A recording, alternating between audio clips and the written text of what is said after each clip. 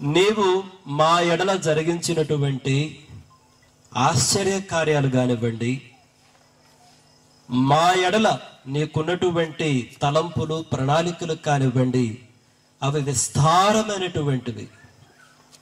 వాటిని లెక్కించాలంటే అవి లెక్కకు మించి ఉన్నవి అని కీర్తనాకారుడు చెప్తూ ఆ చివరిగా ఒక మాట అన్నాడు, నీకు సాటి అయినటువంటి వాడు ఒకడును లేడు.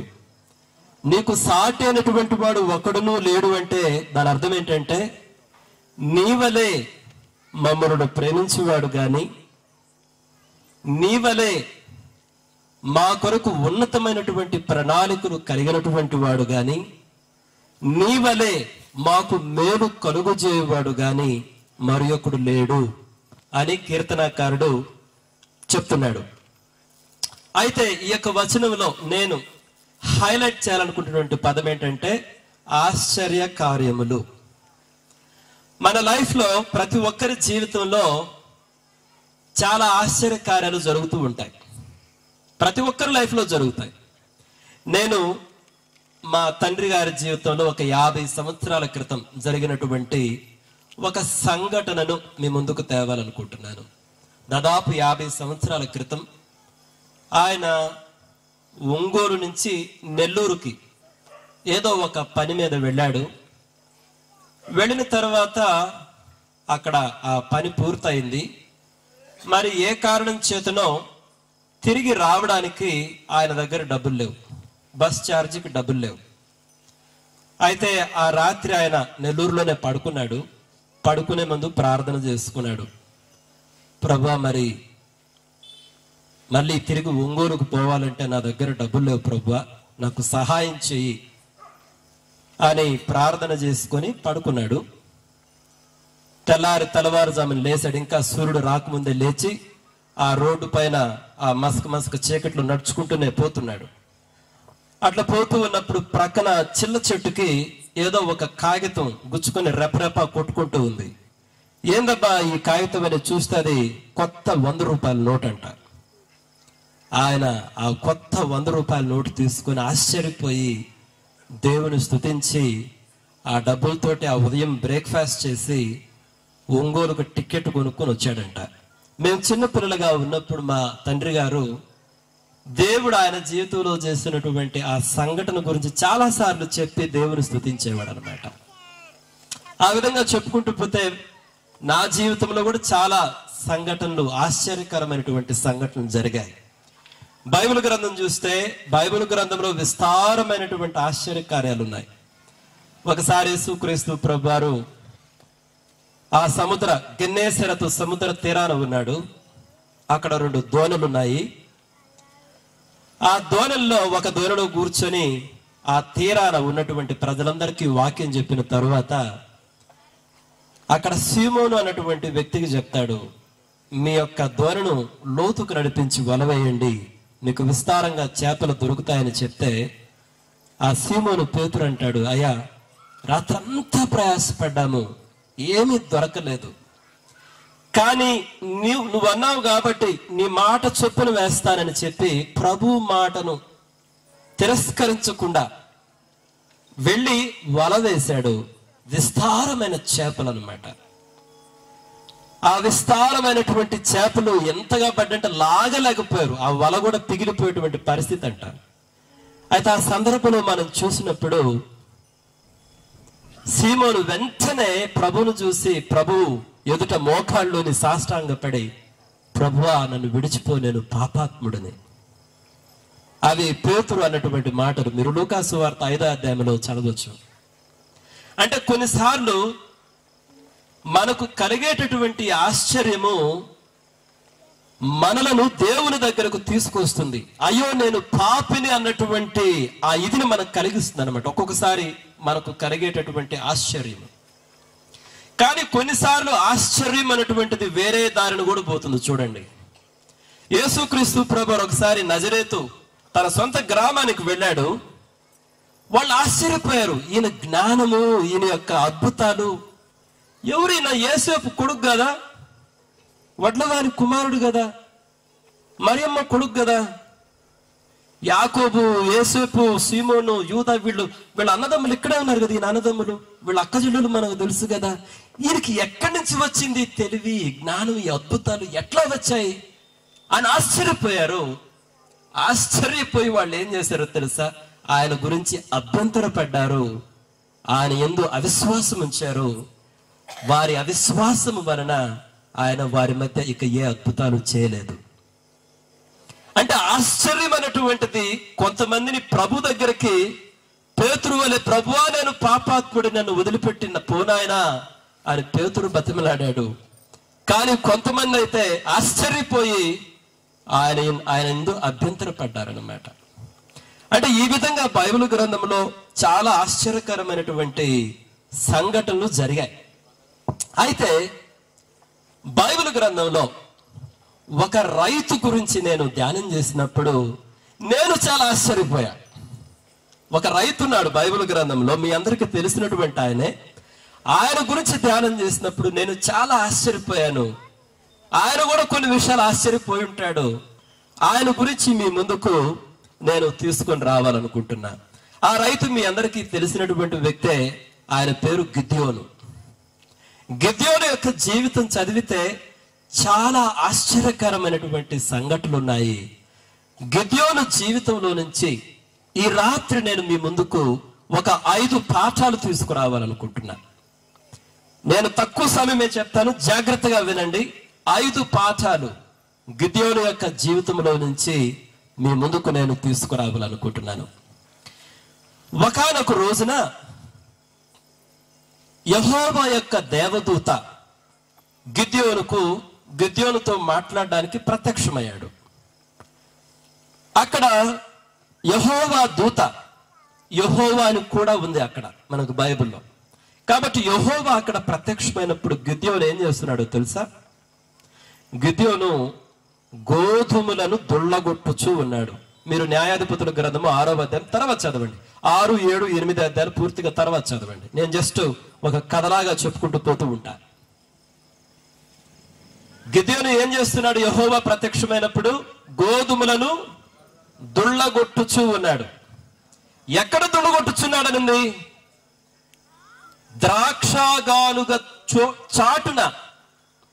ద్రాక్షగానుగా చాటున గోధుమలను దుళ్ళగొట్టుచున్నాడు. గోధుమలను దుళ్ళగొట్టడం అంటే మనకు తెలిసింది, మన కళ్ళం తుర్పారా పడుతుంటాం కదా. వరి పంట కోసిన తర్వాత మనము ఒడ్లు పొట్టు పోవాలి కదా, ఆ కళ్ళం అనమాట. అయితే అక్కడ ఏమనుందంటే ద్రాక్షగానుగ చాటున అని తెలుగులో ఉంది, కానీ దాన్ని ఇంగ్లీష్ లో చదివితే డిఫరెంట్గా ఉంటుంది. ద్రాక్షగానుగు లోపల గోధుమలను దుళ్ళగొట్టుచున్నాడు. అసలు మీ ముందుకు అక్కడ ఒక ఆశ్చర్యమైన సంఘటన చెప్తాను చూడండి. సాధారణంగా మనము కళ్ళం ఎక్కడుంటుంది? మనము గుడ్లు, వరి పంట కోసిన తర్వాత ఆ ఒడ్లు తీసేటప్పుడు గడ్డేస్తాము. ఎద్దులు, ఒక 2 ఎద్దులు తీసుకొచ్చి దానికి ఒక కాడి గట్టి వెనక పెద్ద రోలు కడతాము. మా సైడ్ అయితే అంతే, దాన్ని తిప్పుతారు. రోల్ని తిప్పుతా ఉంటే దాదాపు రోజంతా తిప్పితే అప్పుడు ఆ ఒడ్లన్నీ ఆ యొక్క వరిగడ్డి నుంచి బయటకు సపరేట్ అయిపోతాయి అనమాట. అయితే వాళ్ళు ఆ రోలు తిప్పేటప్పుడు, మేము చిన్నపిల్లలం అప్పుడు మేమేం చేసేవాళ్ళం తెలుసా? ఆ వరిగడ్డలో ఆ రోలు పోతుంటే దాని వెనక పల్టీలు కొడతా ఉండేవాళ్ళమి. పల్టీ రోజంతా కొట్టేవాళ్ళమి. వరిగడ్డలో పల్టీలు కొడితే ఏమైతే మీకు తెలుసు కదా, సాయంత్రానికి స్నానానికి పోయేసరికి ఒళ్ళు జలబుట్టేది చూడండి. ఏడుపు కాదు, తల్లులందరూ కూడా ఒంటికి నూనె పోసి వేడినీళ్ళు పోసి ఎంత చేసిన ఏడ్చి పడుకునేది, జల అని. మళ్ళీ తెల్లారులేసి మళ్ళీ అదే పని, మళ్ళీ పోయేది, మళ్ళీ పల్టీలు కొట్టేది. బాగా ఆ రోలుతో తొక్కించిన తర్వాత సాయంత్రం అయితే ఏం చేస్తారు తెలుసా? ఆ గడ్డంతా బాగా ఇట్లా దొళ్ళగొట్టి తీసి ఒడ్లుని చేట తీసుకుని తూర్పారా పడతారు. తూర్పారా అంటే తెలుసు కదా, ఒడ్లు బాగా చేటలోకి తీసి బాగా గాలి వాటను చూస్తారు, గాలి ఎక్కడి నుంచి వస్తుందో. ఇట్లా పోస్తూ ఉంటూ పుట్టంతా ఒక పక్కకు గాలికి పోతూ ఉంటుంది, ఒడ్లు ఆడబడతా ఉంటాయి. దాన్ని తూర్పారా పట్టడం అంటారు మా ప్రాంతంలో. మరి ఈ ప్రాంతంలో ఏమంటారు నాకు తెలియదు. అంటే ఒడ్లు గాని గోధుమలు గాని ఎక్కడ తూర్పారా పట్టాలో తెలుసా? ఎక్కడ దొళ్ళగొట్టాలో తెలుసా? ఆరు బయట ప్రాంతంలో దున్నగొట్టాలి బాగా, ఎందుకంటే పొట్టంతా పోవాలి కదా గాలి కొడితే. కానీ గిద్యోను అక్కడ చూస్తే న్యాయాధిపతుల గ్రంథము ఈ 6వ అధ్యాయంలో ఎక్కడ గోధుమలను దున్నగొట్టుచున్నాడంటే ద్రాక్ష గానుగ లోపల. ద్రాక్ష గానుగలు అంటే ఎట్లుంటాయో తెలుసా? ఒక పెద్ద తొట్టి లాంటిది అనమాట. భూమిలోకి తీస్తారు తొట్టి, భూమిలో పాత్రలాగా తీసి కడతారు. దానికి కొంత ఆర్కిటెక్చర్ ఉంటుంది. దాంట్లో ద్రాక్షలు వేసి బాగా తొక్కితే ద్రాక్ష రసం వస్తుంది. ద్రాక్ష గానుగ అంటే ద్రాక్షలు వేసి తొక్కి ద్రాక్ష రసం తీసే ప్రాంతం. అయితే గిద్యోను దాని లోపల గోధుమలను దుళ్ళగొడుతూ, అసలు ఎవరు కొట్టరు. ఆశ్చర్యం. ఎందుకంటే ఇది ఇంక పొట్టాడది పోయేది, అంత ఆడే ఉంటది, ఎంత తొట్టి అంత తొట్టి ఉంటది. ఏంటి కారణమని చూస్తే గిద్యోను భయంతో ఉన్నాడు.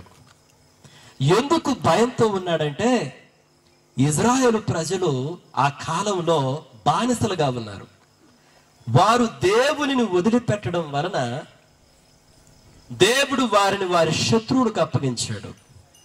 ఎవరు వారి శత్రువులు అంటే మిద్యాను వాళ్ళు, అమాలేకీయులు, తూర్పు దేశాల ప్రజలను బైబిల్లో ఉంటుంది. ఆ తూర్పు దేశాల ప్రజలంటే ఎవరో కాదు, ఆ అరబ్బులు అనమాట. వీళ్ళు వచ్చి ఊరక దాడి చేసేవాళ్ళు ఇజ్రాయేల్ ప్రజల పైన. వీళ్ళు పంట వేసుకుంటారు, పంట చేతికి వచ్చేసరికి వీళ్ళు ఏం చేస్తారంటే ఈ శత్రువులు వాళ్ళందరూ వచ్చి వాళ్ళ ఎద్దులతోటి, ఒంటెలతోటి, గాడిదలతోటి, దూడలతోటి, మేకలతోటి విస్తారంగా మిడతల దండు వల్లే వచ్చి ఆ పంటకు నిప్పంటిస్తారు. వాళ్ళకు ఉన్నటువంటి ఆ జంతువులు తినమంటారు. వాళ్ళ పంట పొలాలన్నీ నాశనం చేసేవాళ్ళు. ఇజ్రాయేలుడికి వాడు ఇళ్ళు కట్టుకోవడానికి లేదు, ఇళ్ళు కట్టుకుంటూ ఇళ్ళు కూడా తగలబెట్టేవాడు. అందుకని ఆ కాలంలో ఇజ్రాయేల్ ప్రజలు ఎక్కడున్నారో తెలుసు? కొండల సందులలో, బండల సందులలో ఉన్నట్టు బైబిల్లో ఉంటుంది. ఎందుకంటే ఒకవేళ ఇజ్రాయేలు ప్రజలను కానీ బాగా ఇళ్ళు కట్టుకొనిస్తే, బాగా పంటలు పండించుకొని బాగా తిననిస్తే, వీళ్ళు ఎక్కడ బాగా బలవంతులై మన పైన తిరుగుబాటు చేస్తారని చెప్పి వాళ్ళని తిననిచ్చేవాళ్ళు కాదు, ఇళ్ళు కట్టుకొని వచ్చేవాళ్ళు కాదు, సరిగ్గా బట్టలు కూడా వేసుకొని వచ్చేవాళ్ళు కాదు. అందుకని అక్కడ ఏమని ఉంటుందంటే ఇజ్రాయేల్ ప్రజలు హీన దశకు వచ్చారనమాట. వాళ్ళ దెబ్బకు భయపడి గిద్యోను ఈ ద్రాక్ష గుంత లోపల గోధుమలను దుళ్ళగొడుతున్నారు. అది కారణం. అయితే ఇప్పుడు యెహోవా దూత ప్రత్యక్షమాడని చెప్పా కదా, ఆయన గిద్యోను పిలుస్తున్నాడు. ఏమని పిలుస్తున్నాడో తెలుసా? పరాక్రమము గల బలాఢ్యుడా అని పిలుస్తున్నాడు. మనలో ఎవరైనా పిలుస్తారా గిద్యోన్ని? ఎవరన్నా గొంతులో దాగి పనులు చేస్తుంటే పరాక్రమము గల బలాఢ్యుడా అని పిలుస్తారా? మనం ఒరే పిరుకోడా, ఒరే పిరుకోడా బయటికి రా అని పిలుస్తాం మనం. కానీ దేవుడు గిద్యోన్ని ఏమని పిలుస్తున్నాడు తెలుసా? పరాక్రమము గల బలాఢ్యుడా రా, నీ ద్వారా ఇజ్రాయేల్ ప్రజలకు రక్షణ ఇస్తా. దేవుడు ఆ విధంగా పిలిచినప్పుడు నాకు తెలిసి గిద్యోను ఆయన చుట్టుపక్కల చూసుంటాడు, ఇంకెవరన్నా ఉన్నారా నేను కాకుండా అని. నన్నెవరబ్బా పరాక్రమము గల బలాఢ్యుడా అనేది? ఆశ్చర్య. అంటే దేవుడు సంబోధించే విధానం, దేవుడు గిద్యోనును పిలిచినటువంటి విధానం చాలా ఆశ్చర్యకరమైనటువంటి విషయం. ఎందుకంటే ఆ తర్వాత గిద్యోనుతో దేవుడు అంటాడు, నువ్వు రా, నీ బలంతో వెళ్ళి మిద్యాను వాళ్ళను ఓడించు, ఇజ్రాయేలు ప్రజలకు రక్షణ అనుగ్రహించంటే గిద్యోను అంటాడు, అయ్యా మా దేవుడు ఇంకెక్కడ? మా పూర్వీకులు చెప్తూ వచ్చారు యెహోవా దేవుడు అద్భుతాలు చేసి ఐగుప్తు ప్రాంతం నుంచి మా ప్రజలను విడిపించాడని. ఎక్కడ దేవుడు? ఎక్కడ అద్భుతాలు? దేవుడే మమ్మల్ని మా శత్రువులకు అప్పగించాడు. దేవుడు మా తోటి లేడిప్పుడు. అంటే గిద్యోను హృదయంలో ఉన్నటువంటి ప్రశ్నలు ఇవి. దేవుడు ఎక్కడ? అద్భుతాలు ఎక్కడ? దేవుడే మమ్మల్ని మా శత్రువులకు అప్పగించాడు. దేవుడు మాతో లేడు ఇప్పుడు. దేవుడు మా శత్రువులతో ఉన్నాడు. ఆ తర్వాత గిద్యోను అంటాడు, అయా నాది మనష్షే గోత్రము, నా కుటుంబము ఎన్నికలేని కుటుంబం. అదే పదం ఉంటుంది చూడండి బైబిల్లో. నా కుటుంబము ఎన్నికలేనటువంటి కుటుంబం అయ్యా. ఆ ఎన్నికలేనటువంటి కుటుంబంలో నేను కనిష్ఠుడనయ్యా, ఆఖరి వాడినయ్యా, ఎవరు పట్టించుకోని వాడినయ్యా, అసలు నేనంటే లెక్కలేదు. నా కుటుంబమే ఎన్నికలేని కుటుంబం.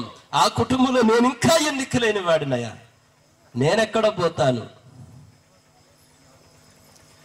అంటే గిద్యోను హృదయంలో ఇన్ని ఉన్నాయి. ఒక ప్రక్క భయం ఉన్నది, ఒక ప్రక్క దేవుడు మాతో లేడని ఉన్నది, దేవుని గురించిన ప్రశ్నలు ఉన్నాయి, ఒక ప్రక్క నా కుటుంబం ఎన్నికలేని కుటుంబం అని ఉంది, ఒక ప్రక్కన ఆ ఎన్నికలేని కుటుంబంలో నేను ఇంకా ఎన్నికలేని వాడను.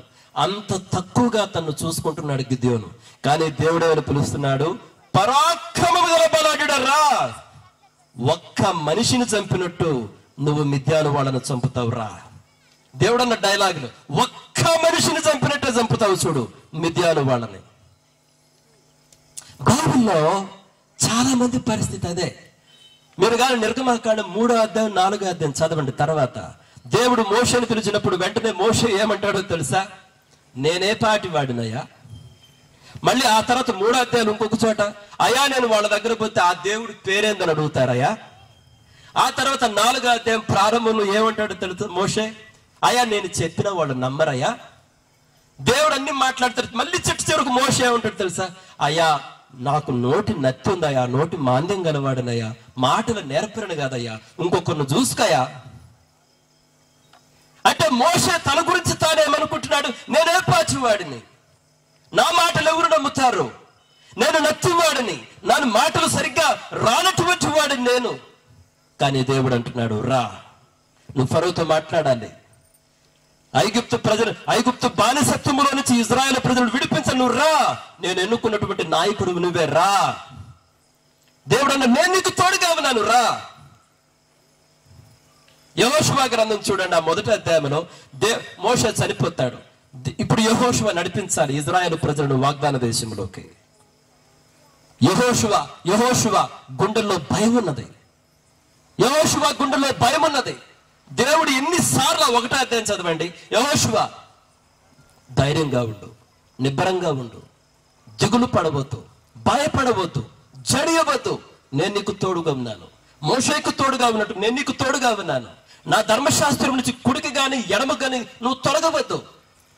మీరు 1వ అధ్యాయం చదవండి, ఎన్నిసార్లు చెప్తాడో తెలుసా యెహోషువకి? నువ్వు భయపడవద్దు, నువ్వు దిగులు పడవద్దు, నువ్వు జడియవద్దు, నువ్వు ధైర్యం విడవద్దు, నేను నీకు తోడుగా. ఎందుకబ్బా దేవుడు యెహోషువకి ఇన్నిసార్లు చెప్తున్నాడంటే, యెహోషువ గుండెల్లో రైళ్లు మెరుగెడుతున్నాయి, మోషే చనిపోయినాడు, నేను ఇప్పుడు నడిపించాలి. భయం భయం భయం భయం. ఇర్మియా గ్రంథం చదవండి. దేవుడు ఇర్మియాతో మాట్లాడతాడు, ఇర్మియా రా, నీ గర్భములో నువ్వు రూపింపబడక మునిపే, నీ గర్భము నుంచి నువ్వు బయటకు రాక మునిపే జనములకు నేను నిన్ను ప్రవక్తగా నిర్ణయించాను రా అంటే ఇర్మియా అంటాడు, అయ్యా నేను బాలున్నయ్యా, నాకు శక్తి లేదు నాయనా. దేవుడు ఇర్మియాతో అంటాడు, నేను బాలుడను అని నువ్వు అనొద్దు ఇర్మియా, నేను బాలుడను అని నువ్వు అనొద్దు. పెళ్లగించుటకును, విరుగగొట్టుటకును, నాశనము చేయుటకును, పడద్రోయుటకును, కట్టుటకును, నాటుటకును నేను నిన్ను నియమించాను, నేను బాలుడును అనవద్దు. పాఠం ఒకటే మనం నేర్చుకోవాల్సిన పాఠం ఏందో తెలుసా? దేవుడు నిన్ను ఏ రకంగా చూస్తున్నాడో నిన్ను నీవు ఆ రకంగా చూసుకుంటే అదే ధైర్యం యొక్క రహస్యము, విజయం యొక్క రహస్యము. Looking at yourself the way God looks at you is the secret of bravery and success. నిన్ను నువ్వు ఎలా చూసుకుంటున్నావు? వాడు నన్ను పిరుకోరన్నాడయ్యా, వాడు నన్ను తాగుబోతున్నాడయ్యా, అయ్యా వాడన్నాడు వీడికి మతిలేనోడు, ఈడా సేవ చేసేదన్నాడయ్యా, అయ్యా వాడన్నాడు వీడికి బైబిల్ చదవటం కూడా రాదు, వీడా సేవ చేసేదన్నాడయ్యా. వాడు ఈడు ఏమనేది కాదు, దేవుడన్న దాన్ని నువ్వు నమ్ముతావా? ఇర్మియా అన్నాడు నేను బాలుని అంటున్నాడు. ఇర్మియా నేను బాలుని అనబోద్దు, నేను నియమించాను నిన్ను ప్రవక్తగా. కాబట్టి ఇర్మియా తాను ప్రవక్తగా చూసుకుంటే మంచిది ఇర్మియాకి. దేవుడు గిద్యోనుతో అంటున్నాడు పరాక్రమము గల బలాఢ్యుడని పిలుస్తుంటే, అయ్యా నా కుటుంబం ఎన్నికలేనిదయ్యా, నేను ఇంకా చిన్నవాడినయ్యా, దేవుడు ఎక్కడున్నాడయ్యా మాతోటి? కాదు, దిగ్దేవుడు గిద్యోనుతో అన్నాడు, నేను నీకు తోడై ఉన్నాను, ఒక్క మనిషిని చంపినట్టు నువ్వు చంపుతావు మిద్యాను వాళ్ళని. దేవుడు మోషేతో అన్నాడు నువ్వు రా అంటే, అయ్యా నేను నత్తివాడినయ్యా, నేను మాట నేర్పరను కాదయ్యా, నన్ను నమ్మరయ్యా, నేనెంతటి వాడినయ్యా. ప్రియమైన మిత్రులారా, ఒకటే పాఠం. Looking at your self the way God looks at you is the secret of bravery and success. దేవుడు నిన్ను ఎలా చూస్తున్నాడో నిన్ను నీవు అలా చూసుకుంటే అదే ధైర్యం యొక్క రహస్యము, విజయం యొక్క రహస్యము. అందుకని యెహోషువతో అన్నాడు, యెహోషువ నేను నీకు తోడై ఉన్నాను, భయపడవద్దు, అధైర్యపడవద్దు, దిగులు పడవద్దు, జడియవద్దు, ధైర్యముగా ఉండు, నిబ్రముగా ఉండు. మోషేకి తోడైనట్టు నేను నీకు తోడై ఉన్నాను, నేను నీకు తోడై ఉన్నాను. ఆ మాటే ధైర్యం యొక్క రహస్యము, విజయం యొక్క రహస్యం. ప్రియమైన మిత్రులారా, అది మొట్టమొదటి విషయము, మొదటి పాఠము. గుర్తుపెట్టుకున్నారా? మొదటి పాఠం ఏంటి? దేవుడు నిన్ను ఎలా చూస్తున్నాడో నిన్ను నీవు అలా చూసుకో. అది మొదటి పాఠం. రెండవ పాఠం ఏంటంటే, సరే గిద్యోనుకు చెప్పాడు. సరే గిద్యోనుకు అనుమానం ఉంది హృదయంలో, ఇంతకు నాతో మాట్లాడుతుంది దేవుడేనా? అప్పుడు గిద్యోను అన్నాడు, అయ్యా మాట్లాడేది నువ్వే అయితే ఒక్క నిమిషం అట్లా నా కోసం నువ్వు అదృశ్యం అవ్వద్దు, అక్కడే ఉండు నాయనని చెప్పి గిద్యోను పరిగెత్తుకుంటా పోయాడు. ఒక మేక పిల్లను తీసుకున్నాడు, వధించాడు, వండాడు, భక్షాలు చేశాడు, కూర వండి కూరను ఒక కుండలో పోసుకున్నాడు. ఆ మాంసాన్ని, భక్షాలని, నీళ్లలాగా ఉండిన ఆ కూరని ఒక కుండలో పోసుకొని వచ్చాడు. దేవుడు ఆ మస్తకి, అంటే ఎంతసేపు ఒక మేకపిల్లను వధించి వండడం అంటే కనీసం ఒక గంట పట్టదా? గంట పెట్టదు కదా. అంటే ఆ గంట సేపు దేవుడు అక్కడే మస్తకి వృక్ష కింద కూర్చో ఉన్నాడంట. గంట సేపు కూర్చో ఉన్నాడు. సరే నేను ఉంటాను. గిద్యోను వచ్చాడు అన్ని తీసుకొని. అప్పుడు ఆయన చెప్పాడు, యెహోవా దూత, నువ్వు తెచ్చినటువంటి ఆ భక్షాలు ఆ రాతి పైన పెట్టు, ఆ మాంసాన్ని కూడా ఆ రాతి పైన పెట్టు, కుండలో నీళ్ల వెంటి కూర ఉంది కదా, ఆ నీళ్లు దాని మీద పోసాడు. అప్పుడు యెహోవా దేవుని యొక్క చేతిలో ఒక కర్ర ఉంది. ఆ కర్రతో ఆ రాయిని ముట్టాడు. రాయిలో నుంచి నిప్పు వచ్చి దాన్ని మొత్తాన్ని దహించింది. వెంటనే యెహోవా దూత అదృశ్యమైపోయాడు. వెంటనే గిద్యోను అనుకున్నాడు, ఆహా ఇందుకే కదా నేను దేవుని చూసింది, అంటే చావడానికే కదా నేను చూసింది. అప్పుడు వెంటనే దేవుడు అన్నాడు, నీకు సమాధానము, నువ్వు భయపడకు, నువ్వు చావు. అప్పుడు వెంటనే గిద్యోను అక్కడ ఒక బలిపీఠం కట్టి, యెహోవా షలోమ్, యెహోవా సమాధానకర్త, ఎందుకంటే యెహోవా అన్నాడు కదా నీకు సమాధానం అని. యెహోవా షలోమ్, యెహోవా సమాధానకర్త అని పేరు పెట్టాడు. ఆ తర్వాత ఇంకా గిద్యోను మనసులో ఇంకా అనుమానం ఉంది. అప్పుడు అన్నాడు, అయ్యా సరే నువ్వే అని అర్థమైంది నాకు. ఆ తర్వాత అనుకున్నాడు, మిద్యాను వాళ్ళపైన నువ్వు విజయం ఇస్తావు అనడానికి అయ్యా ఒక సూచన అడుగుతాను అన్నాడు. అడుగు అన్నాడు. ఏంది అంటే, గిద్యోను దగ్గర గొర్రెలు విస్తారంగా ఉన్నాయి. గొర్రె బొచ్చు కోసేవాళ్ళు. గొర్రె బొచ్చు చాలా ఉంది. గొర్రె బొచ్చు అంతా అక్కడ పరిచింది. ఇట్లా, ఇదిగో నాయన, ఇది చలికాలం కదా, ఈ రాత్రి చలి మంచు అన్నటువంటిది కేవలం గొర్రెబొచ్చు మీదే పడాలి, నేల మీద గాని గడ్డి మీద గాని ఎక్కడ పడకూడదు. తెల్లవారేసరికి మంచంతా గొర్రెబొచ్చు మీదే పడాలి, పక్కన భూమి గాని గడ్డి గాని బాగా పొడిగా ఉండాలన్నాడు. సరే అన్నాడు. తెల్లవారింది. గిద్యోను వచ్చాడు, గొర్రెబొచ్చు తీసుకున్నాడు, పిండుతుంటే బకెట్ నిండింది, నీళ్లు దండి వచ్చినాయి. కానీ చుట్టూ భూమి గాని గడ్డి గాని అంత పొడి నెలగా ఉంది. అయ్యో, నేను అడిగినట్టే చేశాడు ఈయన. కానీ మళ్ళీ గిద్యోను హృదయం ఇంకా ఎక్కడ ఉంది. మళ్ళీ అయ్యా నువ్వు కోపడుకుంటూ ఇంకొక్కసారి అడుగుతా, ఈ రాత్రి గొర్రెబొచ్చు ఇక్కడే ఉంటుంది, కానీ మంచు గొర్రెబొచ్చు మీద పడకూడదు, పక్క నేల మీద గడ్డి మీద పడాలి. తెల్లవారేసరికి గొర్రెబొచ్చు పొడిగా ఉండాలి, చుట్టూ గడ్డి భూమి చలికి తడిసిపోవాలి ఆయన అన్నాడు. సరే అన్నాడు. తెల్లవారింది. గొర్రెబొచ్చు అంతా పొడిగా ఉంది, పక్కనంతా తడిసిపోయింది. అప్పుడు గిద్యోనుకి మనసులో నమ్మకం కుదిరింది, ఇజ్రాయేలు ప్రజలను ఈయన రక్షించగలడు, మిద్యోను వాళ్ళని మేము ఓడించగలమన్నటువంటి నమ్మకం కలిగింది. ప్రియమైన మిత్రులారా, ఒక్కొక్కసారి మనకు నమ్మకం కుదరకపోతే మనకు నమ్మకం కుదిరే విధంగా దేవుడు అద్భుతాలు చేస్తాడు, సూచనలు ఇస్తాడు. దేవుడు మోషేని పిలిచినప్పుడు మొట్టమొదటి మోషే ఏమన్నాడు తెలుసా? నేనెంతటి వాడినయా అన్నాడు. అప్పుడు దేవుడు మోషేతో ఏమన్నాడు తెలుసా? మోషే, నేనే నీతో మాట్లాడుతున్నాను అన్నదానికి సూచనగా మీరు అక్కడి నుంచి వచ్చిన తర్వాత, ఆ బానిస బ్రతుకుల నుంచి బయటకు వచ్చిన తర్వాత, ఇదే పర్వతం మీద మీరు నన్ను ఆరాధిస్తారు మోషే అని చెప్తాడు. ఇదే నీకు సూచన అని చెప్తాడు దేవుడు. అప్పుడు తెలుసుకుంటావు నీతో మాట్లాడుతున్నది నేనే యెహోవానని. ఒక సూచన ఇచ్చాడు మోషేకి. అంత మాట్లాడిన తర్వాత మళ్ళీ మోషే అంటాడు, అయ్యా నేను పోయి చెప్తే వాళ్ళు నమ్మరయ్యా అంటే, సరే మోషే నీ చేతులు ఏముంది? ఆయన చేతులు ఒక కర్ర ఉంది, కర్ర కింద అన్నాడు. కర్ర కింద వేస్తే పాము అయింది. ఇప్పుడు ఆ పాము తోక పట్టుకో అన్నాడు. పాము తోక పట్టుకుంటే పాము మళ్ళీ కర్ర అయి కూర్చుంది. ఈ సూచన చూపించు వాళ్ళకి. సరే, ఈ సూచన కూడా వాళ్ళని నమ్మరా? మోషే, అప్పుడు నీ కుడి చేయి ఉంది కదా, రొమ్మును పెట్టుకో, ఇప్పుడు తీ బయటికి. తీస్తే మోషే యొక్క ఆ చెయ్యి తెల్లగా కుష్టు వ్యాధి వచ్చిన చెయ్యిలా మారిపోయింది. మళ్ళీ దేవుడు చెప్పాడు, ఇప్పుడు మళ్ళా రొమ్మును పెట్టుకో, రొమ్మును పెట్టుకుని తీ. ఇప్పుడు మళ్ళీ చెయ్యి బాగైంది. ఈ అద్భుతాన్ని కూడా చూపించు వాళ్ళకి, వాళ్ళు నమ్ముతారు.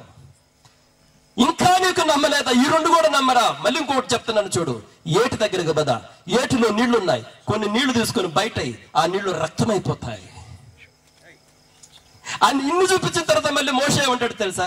అయ్యా నేను నత్తున్నాయా, నోటి మాన్యం గలవాడినాయా అంటే మోషే యొక్క నమ్మకం కుదర్చడానికి దేవుడు అనేక రకాల సూచనలు చేస్తూ వచ్చాడు. ప్రియమైన మిత్రులారా, ఇక్కడ పాఠం ఏంటంటే నీ హృదయ ఉద్దేశాలు సరిగ్గా ఉన్నప్పుడు దేవుడిని నువ్వు సూచన అడగాలనుకుంటే అడుగు, అందులో తప్పు లేదు.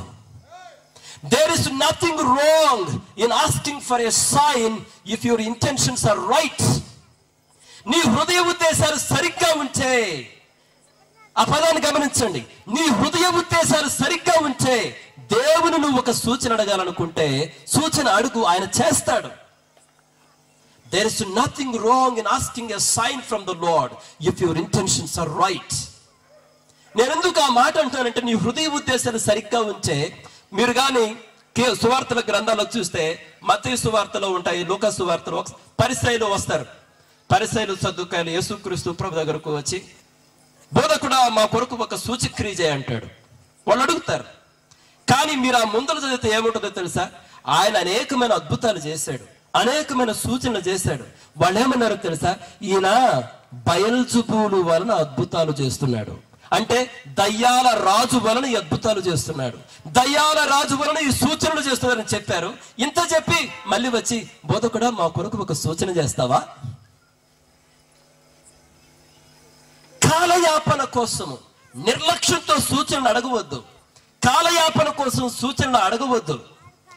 అప్పుడు యేసుక్రీస్తు ప్రభు ఏమన్నారు తెలుసా? చూడండి, సాయంత్రం అవటంతో ఆకాశం ఎర్రగా ఉంది, ఈ రోజు వాన రాదని మీరు చెప్తారు. తెల్లవారడంతో ఆకాశం ఎర్రగా ఉంది, మబ్బు ఉంది, ఈ రోజు వర్షం వస్తుందని మీరు చెప్తారు. అంటే ఆకాశ వైఖరిని వివేచించడం మీకు వచ్చు, కానీ కాలములను వివేచించడం మీకు రాదా అని యేసుక్రీస్తు ప్రభు ఒక మాట అంటారు. వ్యభిచార చెడ్డతరము వారు సూచనలు అడుగుతున్నారు, అయితే వాళ్ళకి ఏ సూచన ఇవ్వబడదు, ఒకే ఒక్క సూచన ఇవ్వబడుతుంది. మనుష్య కుమారుడు ఆయన సిలువలో మరణిస్తాడు, ఆయన సమాధి చేయబడతాడు, తిరిగి లేస్తాడు. ఆ ఒక్క సూచన తప్ప ఇక వేరే ఏ సూచన ఇవ్వబడదు.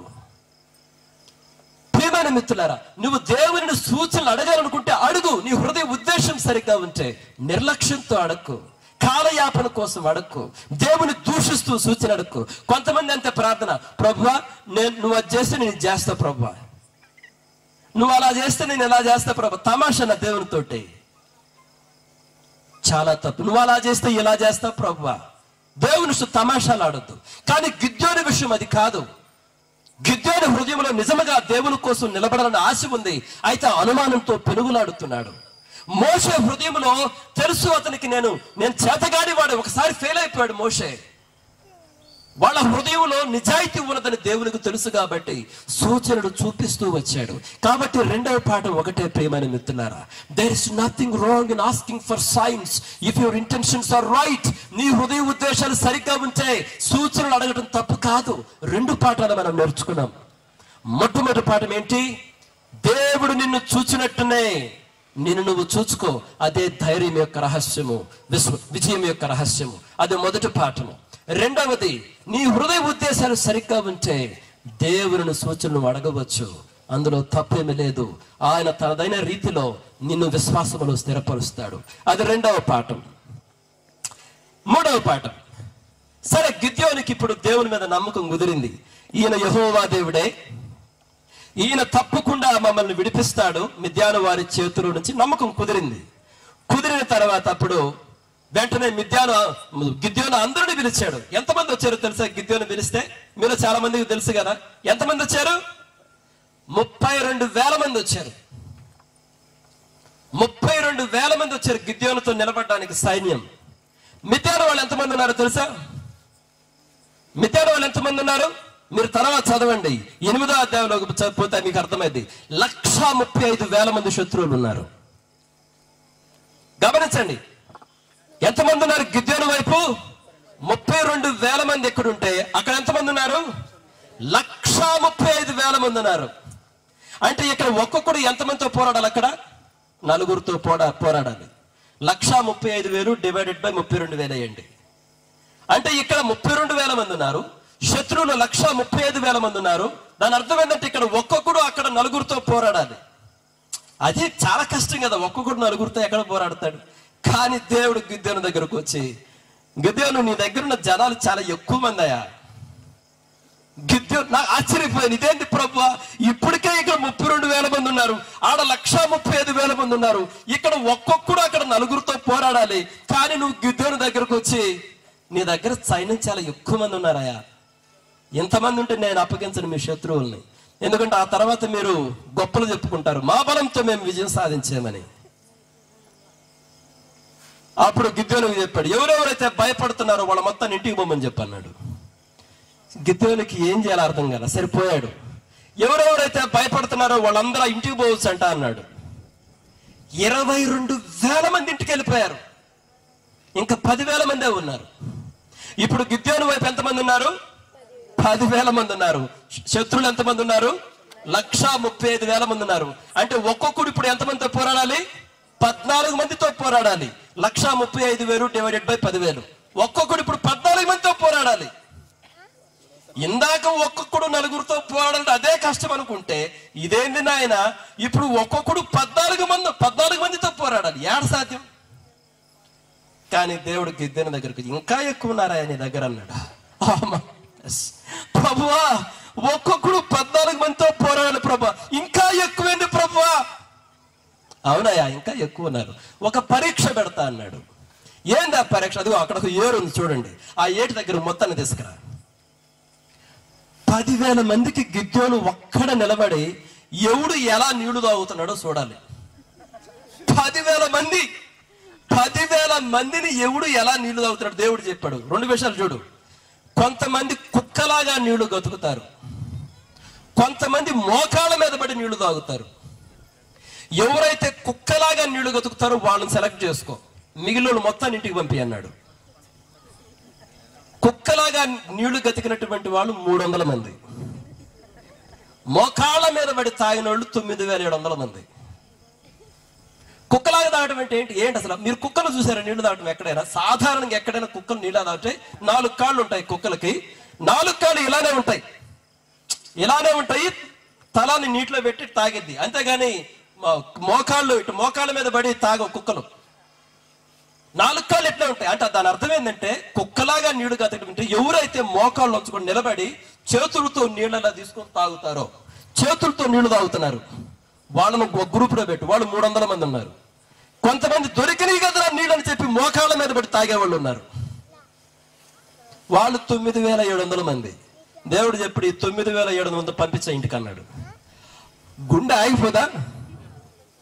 ఇప్పుడు ఇక్కడ 300 మంది ఉన్నారు, అక్కడ 135,000 మంది ఉన్నారు. అంటే ఒక్కొక్కడు ఎంతమందితో పోరాడాలి? ఒక్కొక్కడు 450 మంది పోరాడాలి, 450 మందితో పోరాడాలి.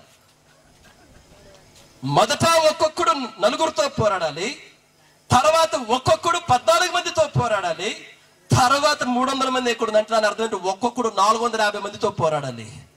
ఓ ప్రభువా లార్డ్, ఎంత అసాధ్యం! దేవుడు అన్నాడు, ఈ 300 మంది చాలు నీకు. సరే, ఏమన్నా ప్రభు 300 మంది అన్నాడు, వీళ్ళకైనా AK-47 ఏమైనా ఇస్తాడా? AK-47 అంటే 300 మంది కాల్చి పడేయచ్చు, గన్లుంటే. ఈ 300 మంది కనీసం కత్తులు వాళ్ళు, మళ్ళీ కత్తులు ఇవ్వాల. వీళ్ళ యుద్ధాయుధాలు ఏందో తెలుసా? ఒట్టి కుండలు. ఒట్టి కుండ పట్టుకుని వాడు యుద్ధానికి పోతాడా?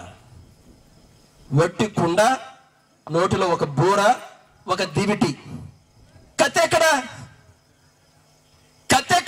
యుద్ధానికి పోతూ మేము ఉంది 300 మందిని, కత్తులు లేవు, ఒట్టి కుండ అన్నావు, దివిటి అన్నావు, బూర అన్నావు, పదండి యుద్ధానికి అన్నావు. ఎంత ఆశ్చర్యము! గిద్యోను గుండెల్లో గుబురు బయలుదేరింది, గిద్యోను ఉడికిపోతున్నాడు లోపల. దేవుడికి అర్థమైంది, గిద్దోనిట్రా, నీ గుండెల్లో నమ్మకం కుదరలేదు కదా, నీకు ఒక పని చెప్తాను, చెయ్యి. ఈ అర్ధరాత్రి పూట మిద్యాను వాళ్ళందరూ వచ్చిన్నారు, అసలు మిడతల దండు వల్లే వచ్చారంట. వాళ్ళు వచ్చారు కదా, అర్ధరాత్రి పూట వాళ్ళు పడుకుంటారు. దాదాపు 1 గంట 2 గంటల సమయంలో పోవాడికి అంటే మొదటి జామున సైనికులు మారుతారు. అర్ధరాత్రి 1 గంట వరకు కొంతమంది మేలుకొని ఉంటే అప్పుడు వాళ్ళు నిద్రపోతారు. మళ్ళీ 2 గంటలకు వేరే వాళ్ళు వస్తారు డ్యూటీలోకి. కరెక్ట్గా ఆ సమయంలో అప్పుడు 2 సైనికులు వాళ్ళు ఏం మాట్లాడుకుంటున్నారు నువ్వు విను. నీ ఒక్కడో పోవడానికి భయం అయితే నీ పనోడు ఉన్నాడు కదా, పోరాన్ని తీసుకొని పో అన్నాడు. సరే, అర్ధరాత్రి అందరు నిద్రపోతున్నారు. గిద్యోను పనివాడు పూరా వీళ్ళిద్దరు కలిసి పోతున్నారు. వీళ్ళిద్దరు కలిసి పోయింటే ఆడ 2 మిద్యాను సైనికులు మాట్లాడుకుంటా ఉన్నారు. ఏం మాట్లాడుకుంటున్నారో తెలుసా? ఒకరికి ఒక కల వచ్చిందంట. ఏం కల వచ్చింది? అరే, ఇజ్రాయేలు వాళ్ళ నుంచి ఒక యవల రొట్టె ఎంత ఉంటది? మీ ఊర్లో జొన్న రొట్టె ఎంత ఉంటదండి? ఎక్కడైనా ఇంతే కదా, 2 చేతులు పెడితే అంత రొట్టె. ఒక రొట్టె దొర్లుకుంటా వచ్చిందంట. రొట్టె దొర్లుకుంటా వచ్చి ఆడొక పెద్ద టెంట్ ఉందంట. రొట్టె వచ్చి టెంట్ మీద పెడితే టెంట్ తిరగబడిందంట. ఏంది కళ? రొట్టె దొర్లుకొని రావటం ఏంది, టెంట్ మీద పట్టం ఏంది, టెంట్ తిరగబట్టం ఏంది? ఇది కళ. అయితే ఆ కళ ఒక సైనికుడు ఇంకొకటి చెప్తే అప్పుడు 2వ సైనికుడు ఏమనంటే, ఓరే బాబోయ్, మనం ఓడిపోతున్నాం రా, గిద్దోనే గెలుస్తాడు యుద్ధం అని 2వ వాడు చెప్తున్నాడు. లేకపోతే ఎవల రొట్టె అంటే ఇజ్రాయేలు వాళ్ళు 300 మంది చూడటానికి రొట్టె, కానీ ఈ రొట్టె వచ్చి టెంట్ మీద పడింది, టెంట్ తిరగబడింది. మిద్యాను వాళ్ళు టెంట్ లాగా ఉన్నారు, పెద్ద గుడారం లాగా ఉన్నారు. అప్పుడు గిద్యోను యెహోవాకు నమస్కారం చేశాడు. ప్రభువా, ఇప్పుడు నాకు ధైర్యం కుదిరింది నాయనా అన్నాడు. ఎందుకంటే వాళ్ళకి అంటే దేవుడు చూడండి, మనతోనే కాదు మాట్లాడే దేవుడు, మన శత్రువులతో కూడా మాట్లాడతాడు. వాళ్ళ గుండెల్లోనే గుబులు పుట్టిస్తాడు దేవుడు.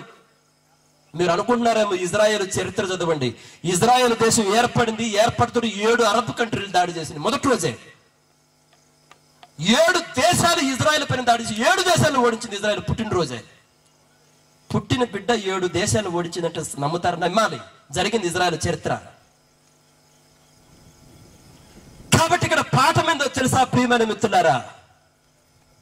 మన శక్తి చేత కాదు, మన బలం చేత కాదు, దేవుని ఆత్మ ద్వారానే దేవుని కార్యాలు జరుగుతాయి. ఎవరైనా సరే తన సొంత శక్తి పైన ఆధారపడితే వాళ్ళు దేవుని రాజ్యానికి పనికిరారు. If anyone is relying on his own strength, he is not good for the kingdom of God. If anyone is relying on his own strength, he is not good for the kingdom of God. తన స్వశక్తి పైన ఆధారపడేవాడు దేవుని రాజ్యానికి పనికిరాడు. నా బలము, నా తెలివి, నా శక్తి, నా జనం అనుకునేవాడు దేవుని రాజ్యానికి పనికిరాడు. అందుకనే దేవుడు అబ్రహామును పిలిచినప్పుడు, నీ దేశాన్ని వదులు, నీ తండ్రి ఇంటి వదులు, నీ జనాన్ని వదులు రా, నేను దీవిస్తాను. ఎంతసేపటికి నా ప్రజలు, నా ఊరు ఇట్లా అనుకుంటే వాడు దేవుని రాజ్యానికి పనికిరాడు. ప్రేమైన మిత్రులారా, అదే దేవుడు గిద్యోనుతో ఉంది, నీతో ఉన్న సైన్యం చాలా ఎక్కువ మంది గిద్యోను. మీ శత్రువులు కానీ మీకు అప్పగిస్తే మీరు గొప్పలు చెప్పుకుంటారు. దేవుడు మొత్తాన్ని పంపించేశాడు. ప్రేమైన మిత్రులారా, యోర్దాను ఆ ఎరికో గోడలు ఎలా కూలిపోయాయి? ఎరికో గోడలు కూలిపడి వీళ్ళేమైనా కత్తులతో పోయారు యుద్ధానికి? లేదు, దేవుని స్తుతిస్తూ వెళ్ళారు యుద్ధానికి. దేవుని స్తుతిస్తూ యుద్ధానికి వెళ్తారు, ఊరు వెళ్ళరు, ఏ దేశం వెళ్ళరు. కానీ యెహోషువ వెళ్ళాడు, ఎరికో గోడలు కూలిపోయినాయి. 3వ పాఠం చూడండి, తన స్వశక్తి పైన ఆధారపడేవాడు దేవుని రాజ్యానికి పనికిరాడు. దేవుని శక్తి పైన ఆధారపడేవాడే దేవుని రాజ్యానికి పనికొస్తాడు. జకరియా గ్రంథంలో దేవుడు చెప్తాడు జకరియా ప్రవక్తతోటి, ఇది శక్తి వలన కాదు, బలం వలన కాదు, నా ఆత్మ ద్వారానే. అక్కడ శక్తి వలన కాదు, బలం వలన కాదంటే అర్థం ఏందో తెలుసా? నాకెంత మిలిటరీ బలం ఉంది, నాకెంత మిలిటరీ శక్తి ఉందని కాదు, దేవుడు తన ఆత్మ ద్వారా జరిగిస్తారు తన కార్యాలు. అది 3వ పాఠం. 3 పాఠాలు నేను చెప్పాను ప్రియమైన మిత్రులారా. మొట్టమొదటిది, దేవుడు నిన్ను ఎలా చూస్తున్నాడో ఆ విధంగా నిన్ను నువ్వు చూసుకోవాలి. Looking at yourself the way God looks at you is the secret of bravery and success. దేవుడు నిన్ను ఎలా చూస్తున్నాడో ఆ విధంగానే నిన్ను నువ్వు చూసుకో. అదే విజయం యొక్క రహస్యము, ధైర్యం యొక్క రహస్యము. రెండవది, నేను రెండో విషయం ఏం చెప్పాను? There is nothing wrong in asking signs from the Lord if the intentions are right. నీ హృదయ ఉద్దేశాలు సరిగ్గా ఉంటే దేవుని నువ్వు సూచనలు అడగవచ్చు. ఆయన చేస్తాడు నీ కోసం సూచనలు, నిన్ను విశ్వాసంలో స్థిరపరుస్తాడు. అంతేకాని నిర్లక్ష్యంతో నవ్వులు పాలు చేస్తూ, దేవుని అవమానిస్తూ, దూషిస్తూ, ఈయన బయల్చుపులు వలని కార్యాలు చేస్తూ ఒక ప్రక్క చెప్తూ, ఆయన కనిపించినప్పుడు బోధకుడా నా కొరకు ఒక సూచన చేయి అని అడగవద్దు. అది రెండవ విషయం. మూడవ పాఠం ఏంటంటే, తన స్వశక్తి పైన ఆధారపడేవాడు దేవుని రాజ్యానికి పనికిరాడు. If anybody is relying on his own strength, he is not good for the kingdom of God. నా బలము, నా శక్తి, నా జనులు, నా టాలెంట్ దేవుని రాజ్యానికి పనికిరాడు. అది మూడవ పాఠము. నాలుగవ పాఠం ఏందో తెలుసా? గిద్యోను యుద్ధాన్ని గెలిచాడు. గిద్యోను, మీరు 8వ అధ్యాయం చదవండి. గిద్యోను యుద్ధాన్ని గెలిచి వచ్చాడు. ప్రజలందరూ వచ్చారు, గిద్యోను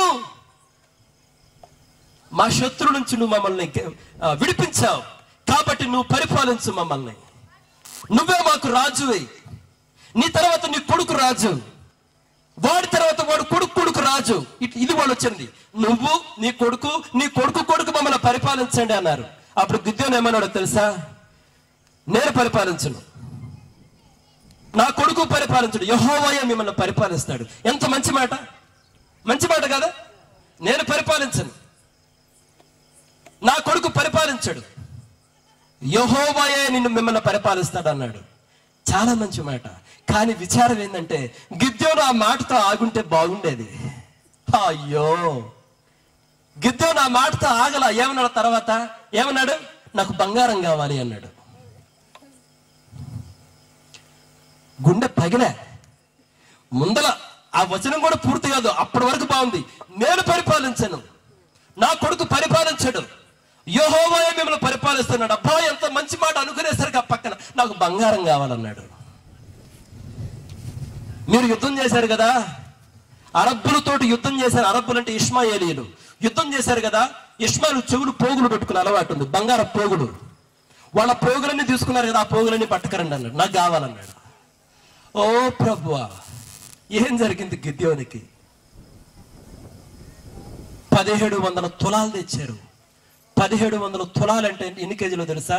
18 నుంచి 19 కేజీల బంగారం. గిద్యోనికి బంగారం కావాలి. ఆ బంగారం రాటంతో గిద్యోను ఏం చేశాడో తెలుసా? ఒక ఏఫోదును తయారు చేశాడు. ఏఫోదు అంటే ఏందో తెలుసా? ప్రధాన యాజకుడు వేసుకునేటువంటి వస్త్రము. ఇజ్రాయేలు దేశమంతటిలో అత్యంత పవిత్రమైనటువంటి వస్త్రము, ఖరీదైన వస్త్రం అది. అది దేవుడు మోషేకి చెప్పి చేయించాడు. ఆ వస్త్రము, దేవుని మందసము ఎక్కడుందో తెలుసా? ఆ కాలంలో షీలోహులో ఉంది. షీలోహు అనే ప్రాంతంలో దేవుని మందసం ఉంది. ప్రధాన యాజకుడు అక్కడ ఉండేవాడు. ఇజ్రాయేలు ప్రజలందరూ షీలోహు పట్టణానికి వెళ్ళి అక్కడ దేవుని ఆరాధించేవాళ్ళు. కానీ గిద్యోనుకు ఏం పుట్టిందో? బంగారం దండ అన్నాడు. బంగారంతో ఏఫోదు చేయించాడు. అంటే ఇది ఎలా ఉందంటే, షీలోహులో ప్రధాన యాజకుడు వేసుకునే వస్త్రం నేను ఇక్కడ చేపిస్తా, ఏఫోదు చేయించి ఇక్కడ పెట్టాడు. ఇక ప్రజలు దానికి షీలోహులో ఉన్నదానికి కాంపిటీషన్ అయింది. గిద్యోను ఉండే ఊరు ఓఫ్రా పట్టణంలో పెట్టాడు. చివరికి ఏమైందో తెలుసా? ఆ ఏఫోదుని ప్రజలు ఒక విగ్రహంగా చేసుకుని దేవుని వదిలిపెట్టారు. గిద్యోను అజ్ఞానంతో ఒక పని చేశాడు. నాకు బంగారం కావాలన్నాడు. ఆ బంగారంతో ఏఫోదు చేశాడు. చెట్టు చివరికి గిద్యోను కుమారుడు, గిద్యోను ఉండే వాళ్ళ ఇల్లు, గిద్యోను ఉండే ఆ ఊరు ఒక మత కేంద్రంగా డెవలప్ అయింది. ప్రజలందరూ వాళ్ళ దగ్గరికే వస్తున్నాడు. గిద్యోను చాలా ప్రముఖ వ్యక్తి అయిపోయాడు మతపరంగా. ఆ మతపరంగా బాగా ఎదిగేసరికి ఏమైందో తెలుసా? దాంట్లో నుంచి రాజకీయం పుట్టింది. రాజకీయం పుట్టి గిద్యోను పిల్లలు ఏమనుకున్నారు తెలుసా? వాళ్ళు రాజుల్లాగా ప్రవర్తించడం ప్రారంభించారు. గిద్యోను కూడా బహుశా రాజులాగా ప్రవర్తించాడు. మీరు అడగొచ్చు, ఇది ఎక్కడుంది సార్ బైబిల్లో అంటే, మీరు చదవండి తర్వాత. గిద్యోనికి 70 మంది కుమారులు ఉన్నారు. 70 మంది ఎలా పుట్టారు? చాలా మంది స్త్రీలను పెళ్లి చేసుకున్నాడు. ఆ రోజుల్లో చాలా మంది స్త్రీలను ఎవరు పెళ్లి చేసుకుంటారు తెలుసా? రాజులు. గిద్యోను చాలా మంది స్త్రీలను పెళ్లి చేసుకున్నాడు. 70 మంది కుమారులు. ఈ 70 మంది కుమారులు గాడిదలెక్కి తిరిగేవాళ్ళు. ఆ రోజుల్లో గాడిదలెక్కి ఎవరు తిరుగుతారో తెలుసా? నాయకులు, రాజకుమారులు మాత్రమే. అంటే గిద్యోను గిద్యోను ఇల్లు ఒక మత కేంద్రమైంది. ఆ మతంలో నుంచి రాజకీయం పుట్టింది. ఇప్పుడు గిద్యోను కుటుంబ సభ్యులు రాజుల్లాగా ప్రవర్తిస్తున్నారు. గిద్యోనుకు ఉంపుడు గత్తెలున్నారు. ఆ ఉంపుడు గత్తెల్లో ఒక ఆవిడకు కొడుకు పుట్టాడు. వాడి పేరేం పేరు తెలుసా? అభిమెలకు. అభిమెలకు అంటే అర్థమైందో తెలుసా? మా నాన్న రాజు. అంటే గిద్యోను ఏం పెట్టాడో చూడు, తన కొడుకు పేరు మా నాన్న రాజు. మీ నాన్న రాజురా. అయ్యో, గిద్యోను ఎంత పని చేశాడు. అందుకని మీరు చదవండి, 8వ అధ్యాయంలో ఒక మాట ఉంటుంది. గిద్యోను చేసినటువంటి ఆ పని అతనికి అతని ఇంటి వారికి ఉరిగా మారింది. బైబిల్ అదే మాట ఉంది. గిద్యోను చేసిన ఆ పని బంగారం తీసుకొని ఏఫోదు చేసి ఒక మత కేంద్రంగా తయారయ్యి విగ్రహారాధనకు కారణమయ్యాడు. వాళ్ళు రాజుల్లాగా ప్రవర్తిస్తున్నారు. ఆ పని గిద్యోను ఇంటి వారికి ఉరిగా మారిందంట.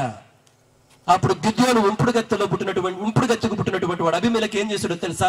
అరే, ఈ 70 మందిని చంపితే నేనే పరిపాలిస్తానని చెప్పి గిద్యోను యొక్క 70 మంది కుమారుడు ఒకే బండ మీద చంపాడు. ఒకే బండ మీద చంపిన తర్వాత అబీమెలెకు కూడా చచ్చిపోయాడు. వాడిని వేరే వాళ్ళు చంపారు.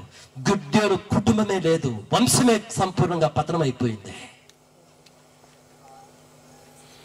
నీకు బంగారం కావాలి. అయ్యో, ఈ రోజుల్లో సేవకు వచ్చేవాళ్ళు ఎంత బాధ. నాలాంటి పాస్టర్లకు బంగారం కావాలి.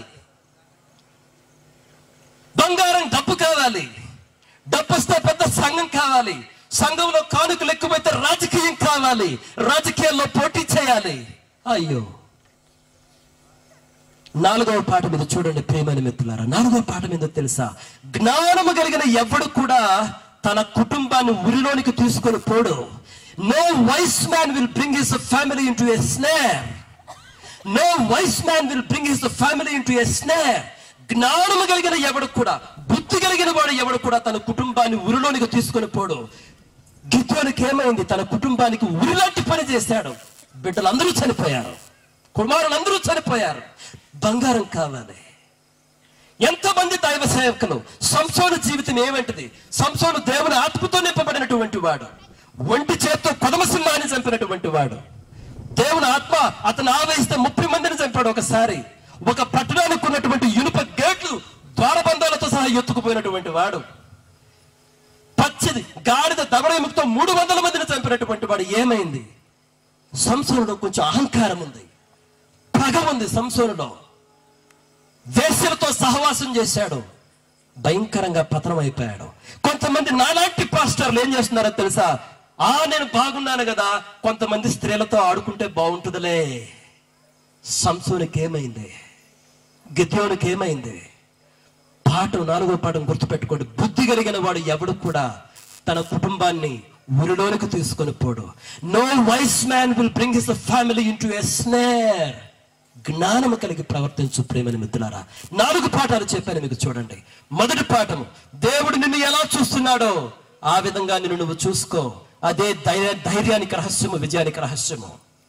రెండోది ఏంటంటే, there's nothing wrong in asking for a sign if your intentions are good. నీ హృదయ ఉద్దేశాలు మంచిగా ఉంటే దేవుని నువ్వు సూచనలు అడుగు. నిర్లక్ష్యంతో అడక్కో. నవ్వుల పాలవుతూ కాలయాపన కోసం అడక్కో. దేవుని దూషిస్తూ సూచనలు అడగొద్దు. రెండోది. మూడవది, తన స్వశక్తి పైన ఆధారపడేవాడు దేవుని రాజ్యానికి పనికిరాడు. బలము చేత కాదు, శక్తి చేత కాదు, నా ఆత్మతోనే అంటున్నాడు దేవుడు. 3వ పాఠం. 4వ పాఠం గుర్తుపెట్టుకో. No vice man will take his family into a snare. బుద్ధి కలిగిన వాడు ఎవడు కూడా, జ్ఞానము కలిగినటువంటి వాడు ఎవడు కూడా తన యొక్క కుటుంబాన్ని ఉరిలోనికి తీసుకొని పోడు. మరి గిద్యోను అజ్ఞానంతో చేశాడు. కుటుంబమే లేదు, మాయమైపోయింది. ఒక మహానాయకుడు, ఒక గొప్ప నాయకుడు గిద్యోను. సంసోను ఒక మహానాయకుడు, గొప్ప నాయకుడు. స్త్రీల వెంటబడిపోయి నాశనం అయిపోయినాడు. 4వ పాఠం. ఆఖరి పాఠాన్ని చెప్పి ముగిస్తాను ప్రేమని మిత్రులారా. ఆఖరి పాఠం ఏందో తెలుసా? మీరు ఆది కాండంలో చూస్తే ఇస్సాకు, రిబ్కా అనే దంపతులు ఉంటారు. వారికి ప్రారంభంలో సంతానం లేదు. అయితే దేవుడు చెప్పాడు, నీ గర్భంలో 2 జనాలు ఉన్నాయి. పెద్దవాడు చిన్నవాడికి దాసుడు అవుతాడని దేవుడు ముందే చెప్పాడు. దేవుడు చెప్పాడు, నీ చిన్నవాడిని దీవిస్తానయ్యా, చిన్నవాడి కోసం ప్రత్యేకమైన ప్రణాళికలు ఉన్నాయని. ఆ విషయం పిల్లలకు కూడా తెలుసు. కానీ ఏశావు, యాకోబు ఏం చేశాడో తెలుసా? యాకోబు కొంచెం మోసకరమైన బుద్ధి ఉంది. అరే మా అన్న జ్యేష్ఠత్వాన్ని దొంగిలించాలనుకున్నాడు, మోసం చేసి అన్న దగ్గర జ్యేష్ఠత్వం దొంగిలించాడు.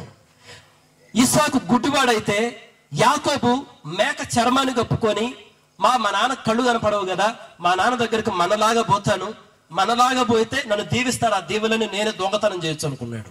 అన్ని నేనే సంపాదించుకున్నాను. ఇస్సాకు అన్నాడు, నాయనా నువ్వు ఏసావేనంటే, అవునా నేను ఏసావునే, ఇదిగో చూడు నన్ను తాకి చూడు, అంతా తాగితే బొచ్చు బొచ్చుగా ఉంది, ఏసావు ఒళ్ళు బొచ్చుగా ఉంటది. తల్లి కూడా సహకరించింది యాకోబుకి. సరే ఇస్సాకు దగ్గర దీవెనను తీసుకున్నాడు. అన్నగా తెలిసింది, అన్న కన్నీరు పెట్టుకున్నాడు. అన్న నుంచి ప్రాణరక్షణ కోసము తల్లి సలహా మేరకు పారిపోయాడు యాకోబు. దాదాపు 20 సంవత్సరాలకు పైగానే యాకోబు పారిపోయాడు. చూడండి, 20 సంవత్సరాలకు పైగానే యాకోబు తన సొంత ఇంటిని వదిలిపెట్టి పారిపోయాడు. 20 సంవత్సరాలు తల్లిదండ్రులతో లేకుండా పోవడం అంటే ఎంత భయంకరమైన పరిస్థితి. 20 సంవత్సరాల పాటు. సరే తర్వాత తిరిగి వస్తున్నాడు. వచ్చేటప్పుడు ఏమైందో తెలుసా? 2 భార్యలు యాకోబుకి, లేయా రాహేలు పిల్లలు పుట్టారు. అన్న ఎట్లా నన్ను ఇంకా పగబెట్టుకుని ఉంటాడేమో, మా అన్న చంపుతాడేమో అని చెప్పి ఏం చేశాడంటే, ముందల భార్యల్ని పిల్లల్ని గమనించండి, నేను ముగిస్తున్నాను, జాగ్రత్తగా వినండి. యొబ్బోకు అనేటువంటి రేవు దగ్గర యాకోబు ఒక్కడే వస్తా ఉన్నాడు. తెల్లవారుజామున మసక చీకట్లు ఎవరో ఒక వ్యక్తి ఒక నరుడు వస్తున్నాడు. ఆయన ఎవరో ఒక దేవుడే, ఒక నరుడులాగా వచ్చాడు. యాకోబు పైన పడ్డాడు. ఇక యాకోబుతో పోరాడుతున్నాడు. యాకోబు ఎంతసేపటికి లొంగటం లేదు. యాకోబు లొంగపోవడం చూసి ఆయన యాకోబును కరెక్ట్ గా తొడ మీద కొట్టాడు. తొడ గూడు తొలగిపోయింది. యాకోబు కుంటివాడైనాడు. ఇక తెల్లవారుతుంది, అయినా యాకోబు ఆయన గట్టిగా పట్టుకున్నాడు.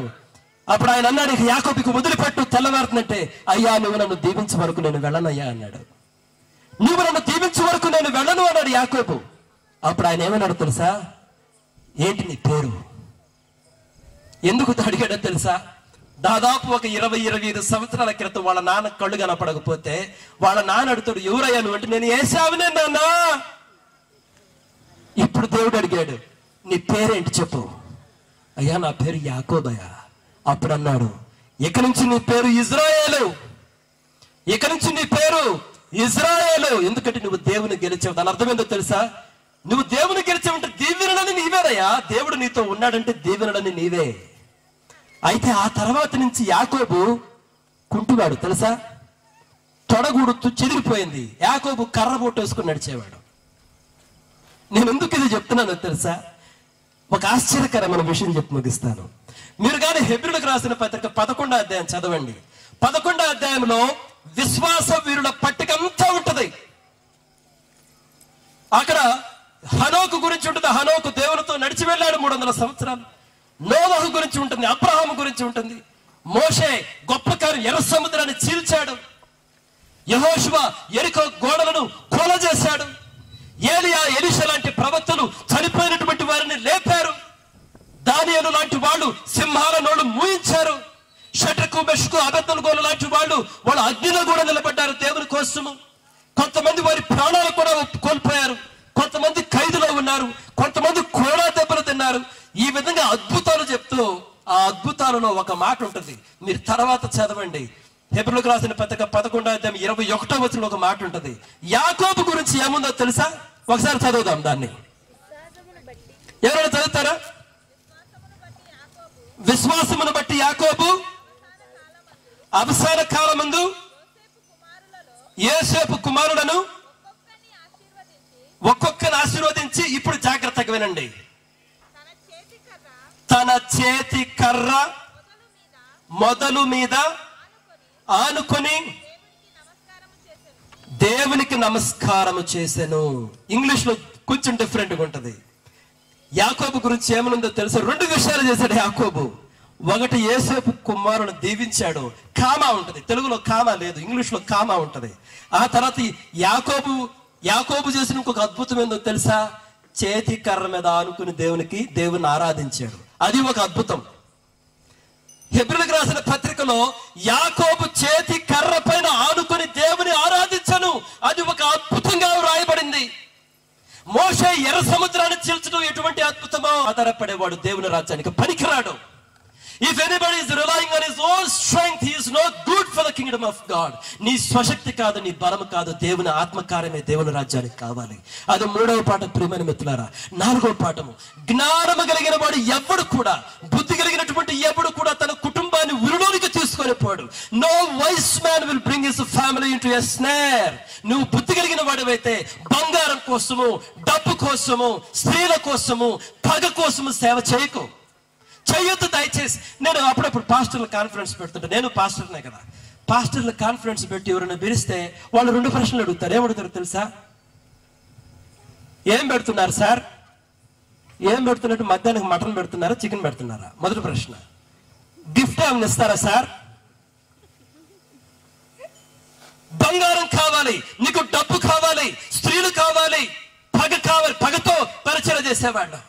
I'm telling you once again, బుద్ధి కలిగిన వాడు ఎవడు కూడా తన కుటుంబాన్ని ఉరిలోనికి తీసుకొని పోడు. ప్రేమైన మిత్రులారా, గిద్యోను మహానాయకుడు, but he is no more. కనిపించకుండా పోయాడు గిద్యోను. గిద్యోను వంశం ఎక్కడ?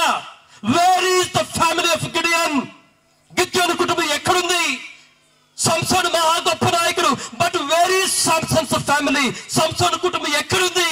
There is no more family for Gideon and Samson. మాయమైపోయారు, వాళ్ళు కారాగర్భంలో కలిసిపోయారు. బుద్ధి కలిగిన వాడివైతే నిన్ను, నీ కుటుంబాన్ని, నీ వంశాన్ని ఉరిలోనికి తీసుకురావద్దు. 4వ పాఠం. 5వ పాఠం చెప్తున్నాను. దేవుని పైన ఆనుకోవడము, దేవుని ఆరాధించడం జ్ఞానవంతుల లక్షణం. దేవుని పైన ఆనుకోవడము, దేవుని అయ్యా నీ పైన ఆనుకుంటానయ్యా, నువ్వు కావాలయ్యా, నువ్వుంటే చాలు యేసయ్యా, అది జ్ఞానవంతుల లక్షణం. ప్రేమైన మిత్రులారా, ఈ 5 విషయాలు దేవుడు మీ హృదయాల్లో ఫలింపజేయాలని కోరుకుంటూ ముగిస్తున్నాను. ప్రార్థన చేసుకుందాం. నాతో పాటు అంగీకరించండి కొద్ది నిమిషాలు. ప్రియమైన మిత్రులారా, లెట్స్ క్లోజ్ అవర్ ఐస్. కళ్ళు మూసుకుందాం. అందరం మనం కళ్ళు మూసుకుందాం, ప్రార్థన చేసుకుందాం. Father God, thank you lord. Father God, thank you lord. తండ్రి మీకు వందనాలు. మీ వాక్యం నుంచి అనేక విషయాలు మాతో మాట్లాడారు ప్రభువా, మీకు వందనం తెలియజేస్తున్నాము నాయన. Lord we thank you. మా మాటలైతే వట్టి మాటలే ప్రభువా, నీ మాటలైతే జీవము కలిగినటువంటి మాటలు నాయన. నీ మాటలకు భయపడువాడు జ్ఞానవంతుడు. యాకోబు గురించి మీరు రాసిన మాటను బట్టి వందనాలు ప్రభువా. యాకోబు ఆ కర్ర పైన ఆనుకొని దేవునికి నమస్కరించాను. దేవుని పైన ఆనుకొనుట జ్ఞానవంతుల లక్షణం. నీ స్వబుద్ధిని ఆధారము చేసుకొనక నీ ప్రవర్తన ఎంత అందట దేవుని అధికారానికి ఒప్పుకో అని చెప్తున్నాడు దేవుడు. సామెతల గ్రంథం 3వ అధ్యాయంలో. నీ స్వబుద్ధిని ఆధారం చేసుకోవద్దు. Don't rely upon your own wisdom and intelligence. నీ సొంత తెలివితేటల మీద నువ్వు ఆధారపడవద్దు. తండ్రి మీకు వందనాలు తెలియజేస్తున్నాము నాయన. ఈ ఉండవల్లి గ్రామాన్ని ప్రేమించినందుకు మీకు వందనాలు. ఇక్కడ ఉన్నటువంటి ప్రజలందరినీ, కుటుంబాలను మీరు జ్ఞాపకం చేసుకున్నందుకు వందనాలు. ఈ ప్రాంతంలో ఉన్నటువంటి సంఘములను జ్ఞాపకము చేసుకుని వందనాలు. సంఘములను, ప్రజలను విశ్వాసంలోనికి నడిపించుటకు మీరు లేవనెత్తినటువంటి సంఘ కాపురులందరిని బట్టి వందనాలు ప్రభువా. వారు ఏ ఏ ప్రాంతంలో సేవ చేస్తున్నారో వారి సేవను ఫలింపజేస్తున్నందుకు వందనం ప్రభువా. Lord, we just want to thank you once again for your goodness and mercy. నువ్వు మమ్మల్ని ఎలా చూస్తున్నావో ఆ విధంగా మమ్మల్ని మేము చూసుకోవాలనుకుంటున్నాం. పరాక్రమము గల బలాఢ్యుడని నువ్వు గిద్దెరుడు చూపిస్తున్నావు. యిర్మీయా, నువ్వు ప్రవక్తవి, నీ తల్లి గర్భములో రూపింపబడక మునిపే నేను ఎన్నుకున్నావు అని యిర్మీయాతో చెప్పావు ప్రభువా. వందనాలు లార్డ్. మమ్మల్ని రక్షించుకున్నావు. నీ కుమారుడుగా, నువ్వు కుమార్తెలుగా నువ్వు పేరు పెట్టావు. మా తల్లి గర్భములో రూపింపబడక మునిపే మా కొరకు రక్షణను నువ్వు సిద్ధం చేశావు. అందును బట్టి నీకు వందనాలు ప్రభువా. ఓ lord, we thank you for your goodness and mercy. We thank you for your kindness for each one of us. మాలో ప్రతి ఒక్కరిని నువ్వు ప్రేమిస్తున్నందుకు వందనాలు ప్రభువా. ప్రతి కుటుంబాన్ని జ్ఞాపకం చేసుకుంటున్నందుకు వందనాలు నాయన. మీకు వందనాలు తెలియజేస్తున్నాం అయ్యా. మీరు యాకోబు యొక్క తొడగుటిని కొట్టినట్టు నా ప్రభువా, మాలో ఎవరైనా ఇంకా వ్యభిచారమునకు బానిసలమై ఉంటే, డబ్బుకు బానిసలమై ఉంటే, బంగారమునకు బానిసలమైతే క్షమించు నాయన, క్షమించు అయా. మమ్మల్ని క్షమించండి నా ప్రభు. నీ కృపను పంపించండి.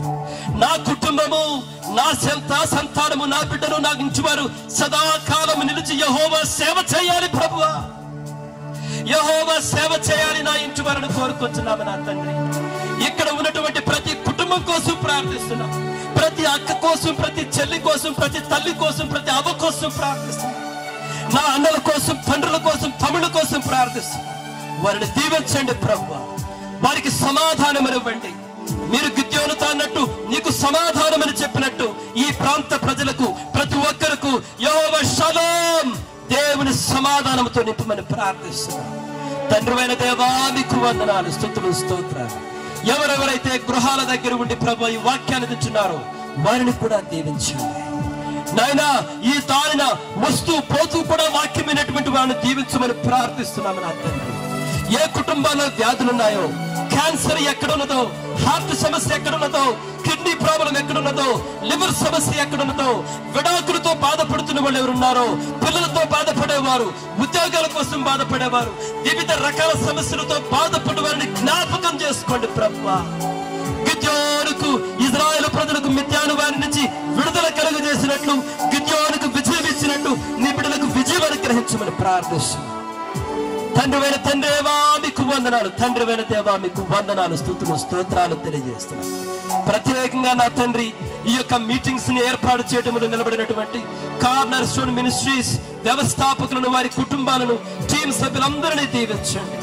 వారికి సహకరించిన సంఘములు, సంఘ కాపరులు, విశ్వాసులు, పెద్దలు, సంఘ పెద్దలందరినీ వారి కుటుంబాలను దీవించమని ప్రార్థిస్తున్నాను. మీ చిత్తమైతే నా తండ్రి మరి ఒకసారి కలుసుకున్నటకు సమృద్ధైన కృపను అనుగ్రహించమని ఈ కొద్ది విన్నపములను, ప్రార్థనలను, కృతజ్ఞతలను మా ప్రభుడు, మా రక్షకుడు యేసు క్రీస్తు వారి నామమున అడిగి వేడుకొనుచున్నాము తండ్రి. ఆమేన్. Praise God. May God bless each one of you. Thank you.